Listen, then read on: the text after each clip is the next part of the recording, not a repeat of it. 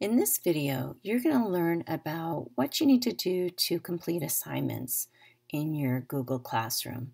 So when you come into Google Classroom, you typically will find yourself on the Stream tab, which is where your teacher might post some different announcements. And also, if your teacher posts a homework assignment, it will often show up in the stream as well. And you can actually even click on it and go to it from there.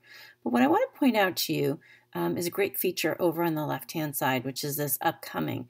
If your teacher put a due date on an assignment, then you will see anything that's upcoming up here. Well, you won't see anything. You'll see the item that's due next up here. So I can actually see I have a recipe poem that's due on Wednesday, and I can actually just go and click right on this link and go right to the recipe poem.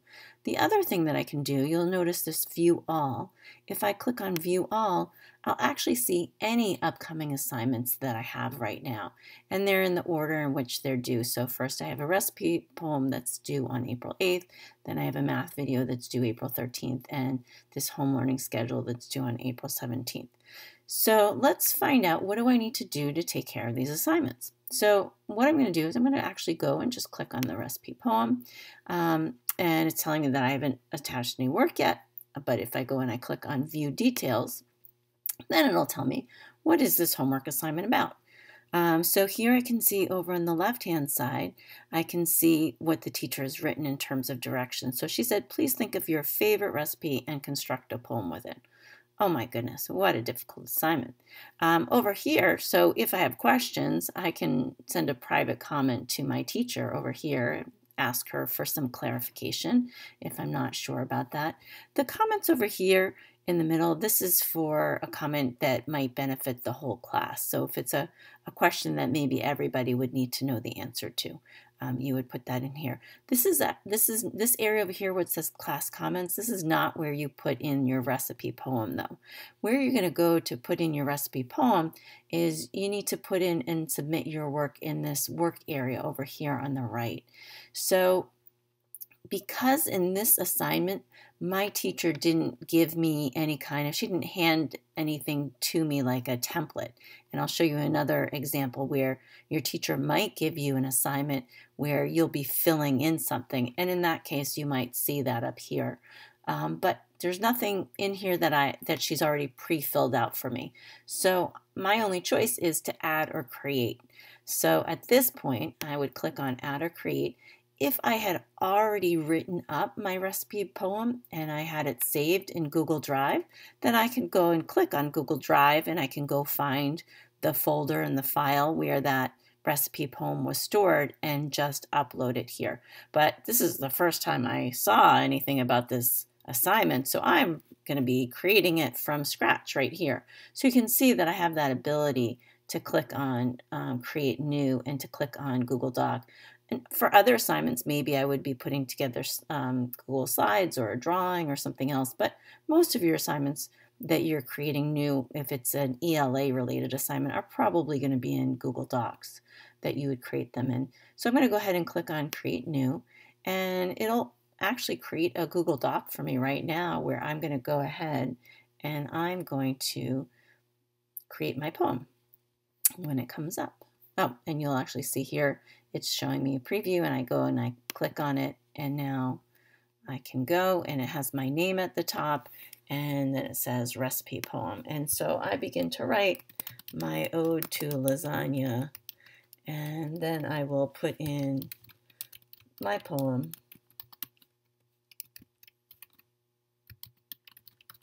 And I keep putting in and I write until I'm all done.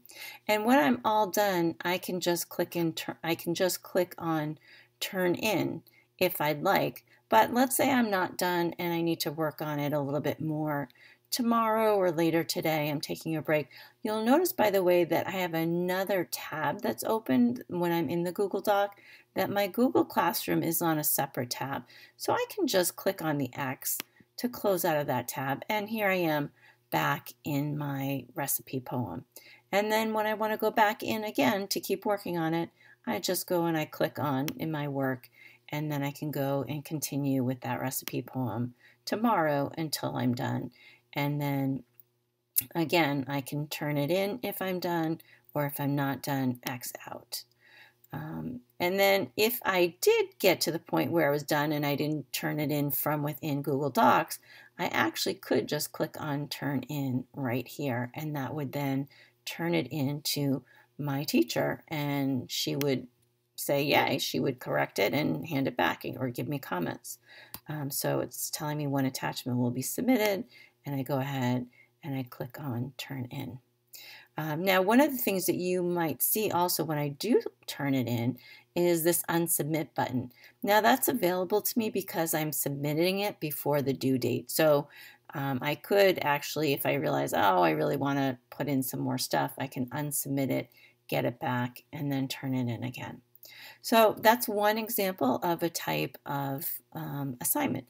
I'm going to go ahead and just to get out of this, to always get back to your main Google Classroom homepage, you can always just go back and click on the title, the name of your Google Classroom, and that will get you back into the main page. So we had started out on the stream and we had looked at upcoming and view all. Actually, it shows me since I turned in that first assignment, it shows me no work due soon. That doesn't mean that I don't have any work, because as we know, I have some other assignments that if I clicked on view all, I would see. Another way that I can see all of my assignments is by going to the classwork tab. So if I go to the classwork tab, I'll see all of my assignments categorized. They're underneath the different topics. So I have my math assignment falls under the math, and it shows me the due date. For my recipe poem, it shows me the status right here that I turned it in already. And I can collapse it, by the way. If I just click on it once, it folds it up. And I've got some other things. So I want to show real quick with the math video another example. So you can see I click on it, it expands it so I can see the directions. I can even go in from here. I can also go to view assignment, and from here I can click on to watch the video that was shared with me. And then you'll notice this is another thing. In this case, the teacher is asking me to watch a video and then afterwards to submit a picture of the problem that I did. So I already did the problem, and I actually already took a picture of it with my camera. And right now that picture is on the desktop of my computer. So another way that I can submit work, if I go to add or create, again, if I had it and it was stored in my Google Drive, I could submit it from there. In this case, it's on my desktop of my computer. So I'm going to go to File, and then I'm going to go to select the files. I could also drag it in. If I can see it on my desktop, I could just drag it in here. But I'm going to click on Select Files for my device, and I'm going to go to the desktop because I know that's where I put that file, and here it is, my math homework. So I'm going to double click on it, and then it shows me that it's in here. I could add more files. So if I had more than one page to upload for my homework assignment, I could add more of those. But when I'm done, I click on Upload, and it will upload for me. And then it shows that it's here, and then I can just simply turn it in. If I wanted to click on to see a preview, I can see that. To see how it looks. And again, when I'm done, I click on Turn In, and it'll say one attachment will be submitted for math video. So I'm going to go ahead and turn that in. Now the last type of assignment that I'm going to show you, I'm going to go back again to that main page and go back to classwork. I'll fold this up again, was where if a teacher shares a template with you, how that looks. So I'm going to go to this home learning schedule assignment. And again, I'm going to click on View Assignment at the bottom so I can see the whole thing. And this has more detailed instructions.